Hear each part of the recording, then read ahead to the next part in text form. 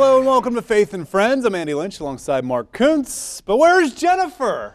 I could say she's climbing a mountain in Nepal or deep sea diving in the Indian Ocean, but she's standing by with a special interview. Oh, hi. She's over there. She'll be joining us in a few minutes, interviewing a missionary who is home in Ohio, but just for a few short weeks. That's just one of the special stories we have for you on today's show. Gary Russell of the Mexico Caravan Ministries. Also today, we're back in the kitchen. Today it's a no-bake healthy breakfast cookie. Possibly a good alternative for all of you who need a decent breakfast on the run. Plus, we've got 3 great giveaways to announce. That and more coming up on today's Faith and Friends. But as we always like to start with Scripture, we're focusing on the biblical quality of virtue, I should say, or moral uprightness once again this week. It's all part of the 2016 Faith Challenge, derived from 2 Peter chapter 2, verses 5 through 7. We encourage you to take some time to really pore over those verses today. Meanwhile, here are some other verses that do also talk about virtue. Proverbs 10, verses 6 through 11. Blessings crown the head of the righteous, but violence overwhelms the mouth of the wicked. The name of the righteous is used in blessings, but the name of the wicked will rot. The wise in heart accepts commands, but a chattering fool comes to ruin. Whoever walks in integrity walks securely, but whoever takes crooked paths will be found out. Whoever winks maliciously causes grief, and a chattering fool comes to ruin. The mouth of the righteous is a fountain of life, but the mountain of the wicked conceals violence. Certainly some wise words there as they really take two differences and compare them. You know, which side are we on as we live our lives? Certainly. Their goal was to be the mouth of the righteous, a fountain of life. On Sunday, January 17th, it marked an important day for pro-life supporters in the city of Lima, as the annual March for Life gave them the opportunity to remind pregnant mothers and their families, we are here for you and we care about you. Dozens braved descending temperatures to walk from the Heartbeat of Lima satellite office on South Elizabeth Street in Lima to the meeting place on Market and then back. January is Sanctity of Life Month, and this was just one of several activities taking place in the TV 44 viewing area as a way to honor the unborn and encourage pregnant mothers to choose life over abortion. Heartbeat of Lima Director Patty Kennedy wants those in the community to know that Heartbeat offers free ultrasounds, parenting classes, adoption classes, diapers, clothing, and other incentives. Well, Heartbeat is striving to share the love of Jesus with those right here in our own community. Jennifer is with an Ohio native who's fulfilling his calling of sharing Jesus' love with individuals in an area just south of the California border.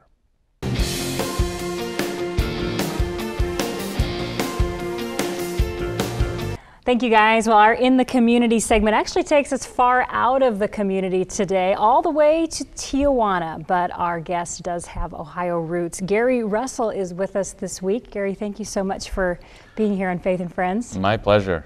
You are a missionary in Tijuana, but that isn't where your story begins. Let's start from the beginning and just tell us the steps in your life that God used to get your attention. Well, the biggest step was being raised in a Christian home with godly parents that dragged me to church every week. We went Sunday morning, Sunday night, Wednesday night, and I pretty much hated it. I knew that God loved me. I knew the Bible. I could answer all the Sunday school verses, but I never got the message of discipleship and let other things distract me and never was focused on the Lord. Sports were very important to me, and by the time I was a senior in high school, they were everything. And I had dedicated my life really to football, high school football. And I told the Lord, I will serve you when I'm old like 30. I'm doing my own thing now.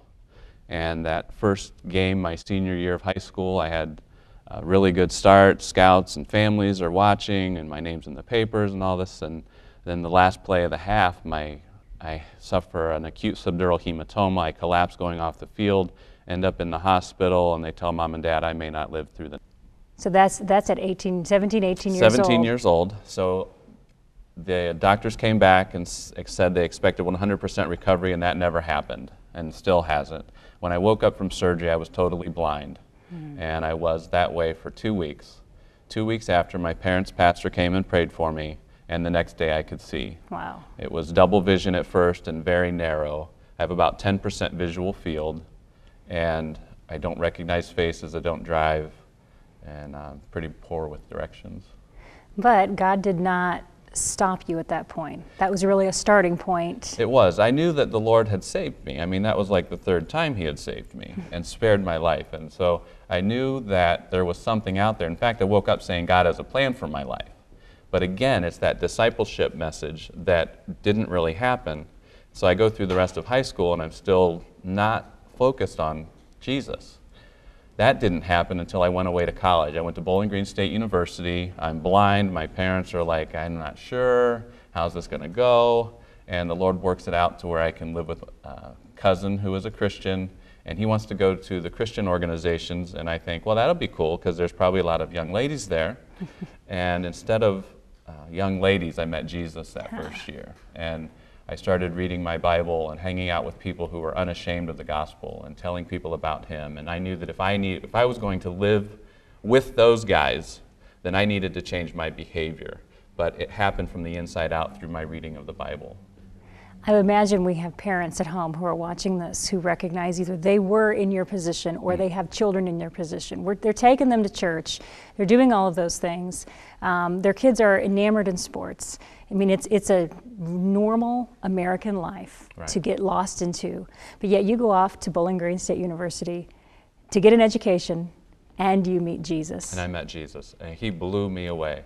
And prior to that time, every day I prayed, God, forgive me, I know I'm a sinner. I know I deserve hell. Forgive me. And after that time, after He washed me, I mean, He washed me through His Word. I don't have to fear. I live in peace and joy, and certainly not peaches and cream every day, but I don't have that fear of Him. He loves me. He accepts me. So you grew up in a Christian home. You had the incident with football. You had a major car accident too, right? Major car accident when I was 14 years old. Okay, so that was before the football accident. A lot of things were happening.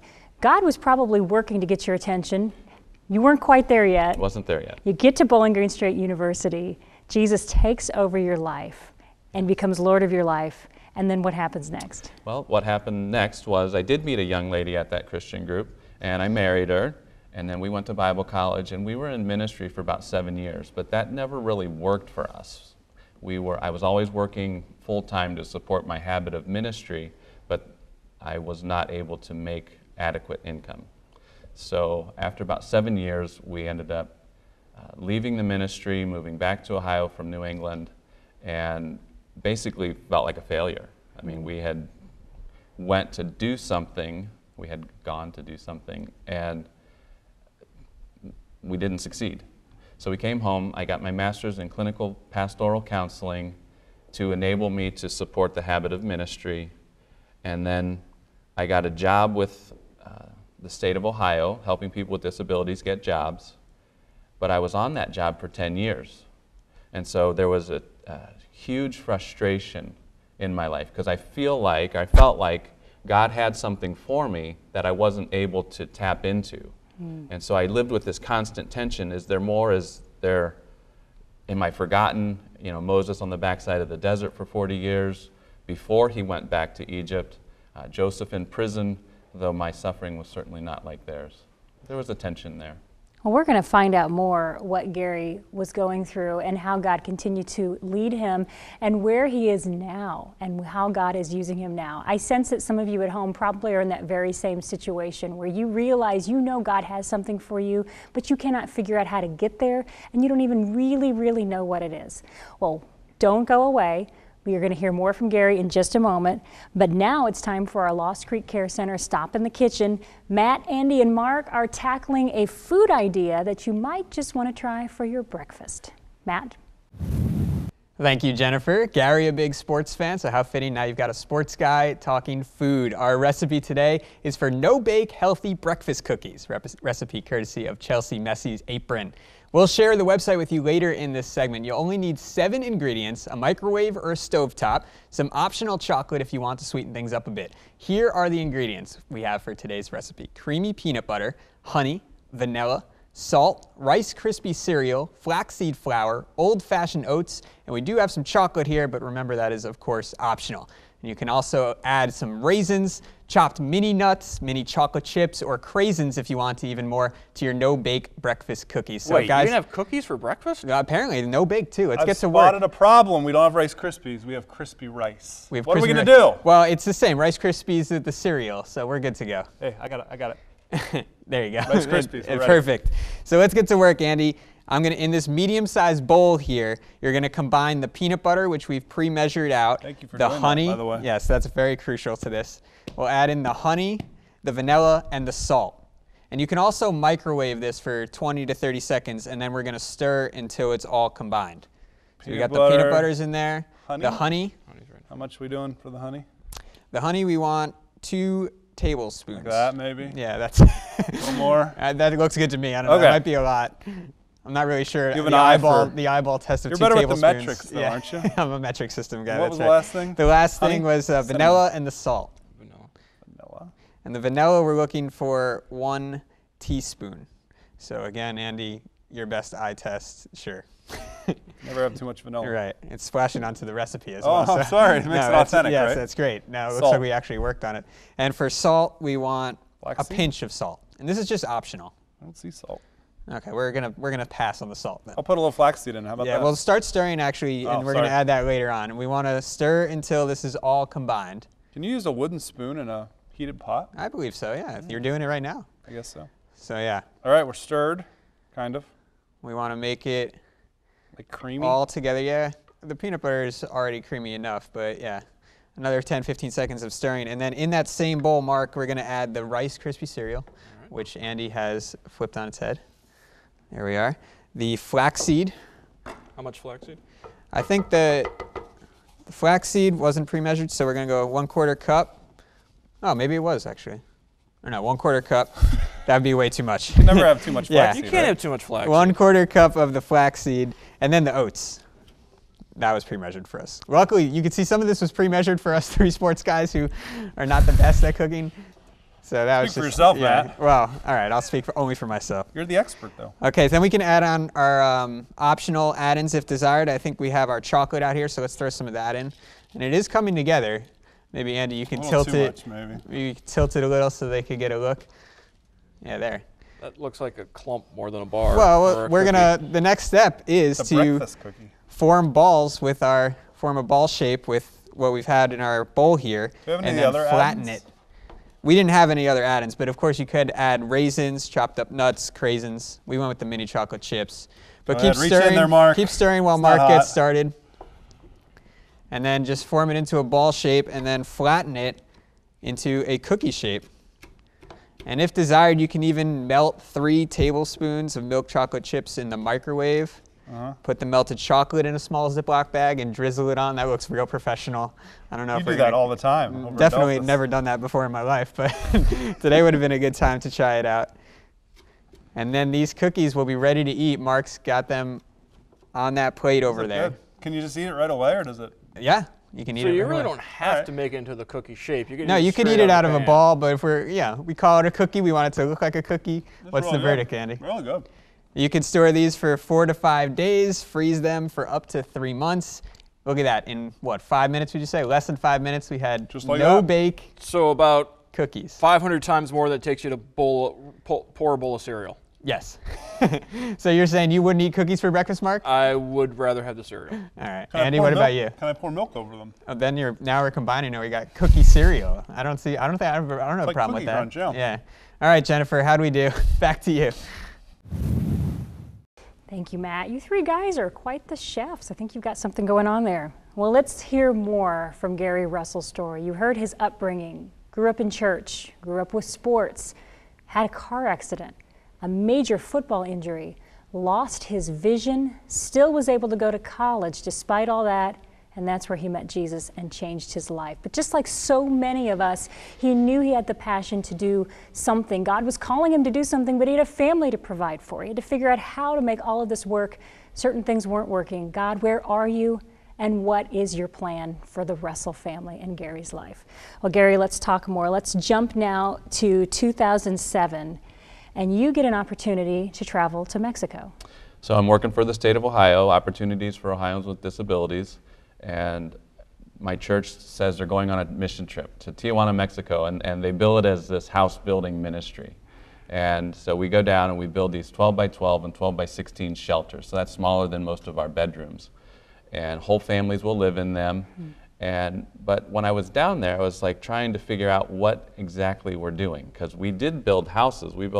Our team built 4 houses. You build a whole house in a day. And then we had like 6 or 8 teams, so we built 6 or 8 houses a day for 4 days. But the teaching is what Caravan Ministries, Mexico Caravan Ministries exists for, and there are 2 strong messages. The first is that Jesus wants all of your life. When Jesus said, "Take up your cross and follow me," that wasn't a half-hearted image. That wasn't a pretty necklace that you wear on your neck. It was the instrument of death. It was the execution. When someone was carrying their cross, they weren't planning dinner or their vacation or thinking about tomorrow. And that's how Jesus calls us to live. And so that's the first message that we have at Caravan. And the second one is that there are still over 3,000 specific social linguistic groups of people that have no access to the gospel. So we're talking 2.5 billion people, almost a third of the world's population has no access to the gospel. And no access means they don't have a Christian coworker, they don't have a Bible that they can pick up, there's not a church on the corner. We, as the church, have to take Jesus' last words very seriously. He said, "Go and make disciples." Before the resurrection, Jesus talked about all kinds of different subjects, from family to finances to farming, you name it, he talked about it. But after the resurrection, and you can look it up, he only talked about go and make disciples. He wants his people back. God sent the Son, the Son sent the Spirit, and the Holy Spirit sends you and me. And that is our mandate, to go to them. And God calls each one of us to a different location. Some of us may be called just into our region, because obviously there are people here who need to hear Christ. But God called the Russell family to Tijuana, Mexico. It took 4 trips. What was God doing to you in your life as that was happening? I would come home and be so miserable at my life. I mean, I was so frustrated with my job. God, there's something more. There's got to be more. And I would make the calls to the mission agencies, and I finally said to one of them, I said, "Do you get a lot of calls after short-term trips?" And they were like, "Yeah." People come home, they're excited, and then it dwindles. You know, we get distracted in this culture, and we see so many different things, and we start chasing the American dream instead of what Christ's dream is. And so in 12, I took a trip. It was my 4th time down there. And on Monday, I wrote in my journal, I said, "God, I'm not doing it this year. You're a big God. If you want me in China or Timbuktu, I'm willing to go. But I'm not making a single call. I'm not going to do anything to make it happen myself. You want it, you do it. Fine." The very next day, I walk into the room, and our director, Eddie Passmore, him and his wife direct the ministry, and he says, "How you doing?" And I said, "I don't know. I still want to go, but nothing seems to happen." And what seemed to me kind of off the cuff, he says, "Well, it's not the 1040 window, but have you ever thought about coming here?" And I about burst into tears at the moment, and I'm like, I'm in. You know, and 8 months later, we moved 3 of our children down. We left our oldest, who was a senior in high school at the time, and with my parents, and we moved to Tijuana, Mexico. So you moved from Ohio, Tijuana, Mexico. Weather's a little bit different. It's a little nicer there. We have sun about 360 days a year. Ah, well, you're here in Ohio on our cold streak. And we haven't seen the sun in days. But you know what? God can work anywhere. Amen. God is obviously working. Give us a brief. We're almost running out of time, but I have 2 more questions I want to ask you. And first of all, give us a brief look at now. How is God working now in Tijuana, Mexico, with your family and with the Mexico Caravan Ministries? Well, as a ministry, we mobilize Christ followers for missions. And so we bring in interns, and they come and work for 3 months to 15 months. And they are in a strong discipleship program. They're memorizing scripture. They're living in community. One of the big problems that I've noticed living there for myself was that even though I thought I had friends and relating with people in the States, I wasn't really submitted to people. I didn't live in that community. And we think we have to do it ourselves, and I'm pretty bad at that. And I'm learning that I have to rely on other people. I cannot even walk with Christ by myself successfully. I need other people. Wow, that's a strong message, and that is really important for us to be hearing. And finally, Gary, I wish we could talk much longer. I would love to hear more about the things that God is doing, but for the people at home who are saying, I know that God is stirring me somewhere, but I'm worried about the money, and I'm worried about the distance, I'm worried about leaving family, I don't know how to truly hear what God is calling me to do. Do you have any advice for them?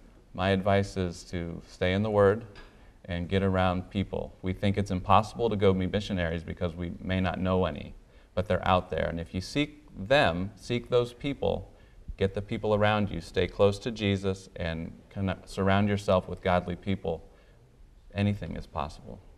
All right, well, you are living proof of that. It's incredible. I'm thankful that God saved you in those times, in that car accident, in that football accident. God obviously was preparing.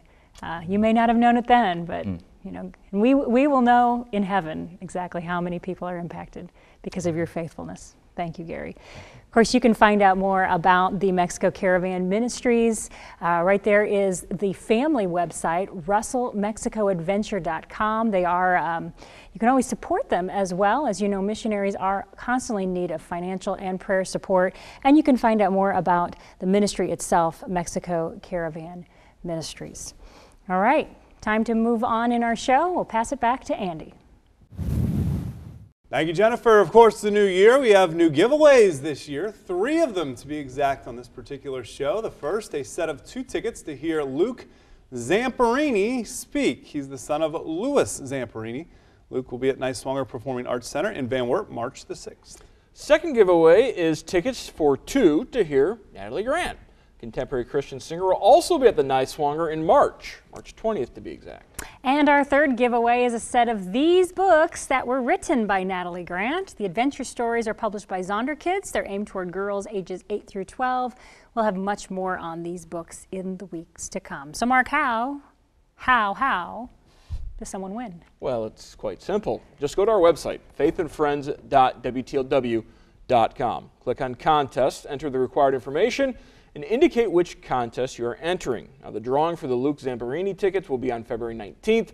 Drawing for the Natalie Grant items will be March 11th. The 2016 Faith Challenge continues this week, and we are continuing our talk on virtue. This year's Faith Challenge is derived from 2 Peter 1, verses 5 through 7, which includes quite a list of character qualities. And right now we're focusing on the first one. In the weeks to come, we will study each trait. Pay attention to TV 44 all week long as we bring you a variety of verses that focus on the topic of virtue. What area in your life keeps coming to mind? Is there something in your life that is not morally in line as it should be? Maybe an area of your thinking? Should you be more positive in your actions to a specific person? If this keeps coming to mind, you know, it might be the Holy Spirit urging us on to ponder it and to seek how God is directing us to change those aspects of our lives. Are you taking the 2016 Faith Challenge? Let us know by sending an email to faithandfriends@wtlw.com. Call us or write us and simply say, I'm taking that Faith Challenge.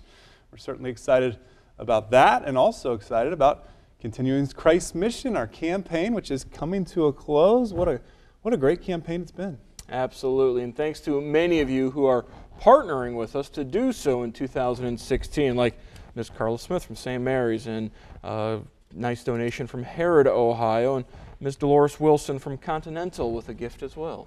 Mr. and Mrs. James Searfoss in Genera, thank you so much for your gift. The Williams family in Kenton, and Mrs. Lindemuth in Wapakoneta. Take a look at the size of these response cards, and these are just the ones of the people who allow us to read the name on air. We have another stack of those of you who say, I want to be a BART, but rather you not say our name, and we're fine with that. But goodness gracious, thank you. Thank you so very much for your faithfulness. We certainly appreciate your partnership through prayer, volunteering, and your financial giving. Just a reminder, there are simple ways to connect to TV 44 in the area of giving, like many of these folks have. You can donate by mail or in person at 1844 Beatty Road, Lima, Ohio, 45807. You can donate over the phone with your credit card at 419-339-4444, online at WTLW.com. You can also sign up for monthly automatic withdrawal by emailing contact@WTLW.com. You can always call us to find out more information. Before we go, let's take a look back at our verses for today's show as they come from Proverbs 10, verses 6 through 11. Blessings crown the head of the righteous, but violence overwhelms the mouth of the wicked. The name of the righteous is used in blessings, but the name of the wicked will rot.